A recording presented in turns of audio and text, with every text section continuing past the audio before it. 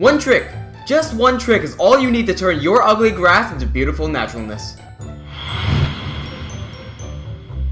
What's up, survivalists? It's Che from Team WNJ here to show you a simple trick to turn your default ugly grass into randomized natural beauty.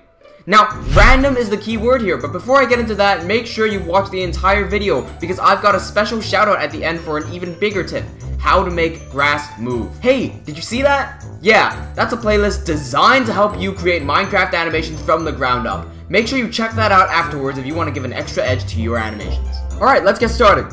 Random grass is actually a lot easier than it sounds. First thing you have to do is find your grass and click on the object. Now go up to MoGraph Effector Random. In the random effector settings, set Y to 0. Make sure only position is checked. Then go up to Deformer and set deformation to polygon. After that, simply drag the random effector as a child of the grass object. That's it. Now before I move on to the shout out, alright, listen up closely because this is an opportunity for you to learn all my secret tips personally from me. Take 5 seconds to watch this.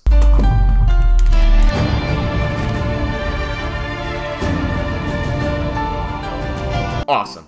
That's part of a 3-minute documentary on Levisleer, my Minecraft animated web series. If you'd like to learn more or support us, you can find our Patreon linked right here or in the description down below. Patreon is a service that allows audiences like you to support creators like us by allowing you to set an amount that will be donated to us every month. You get cool rewards from viewing new episodes of Levisleer early, to being able to join our live Discord and work with us together. Everyone can support us, even if you don't have the fullest wallet. Make sure you share our Patreon if you want to play a part in the development of Levisleer. Now how do you make your grass wave like this?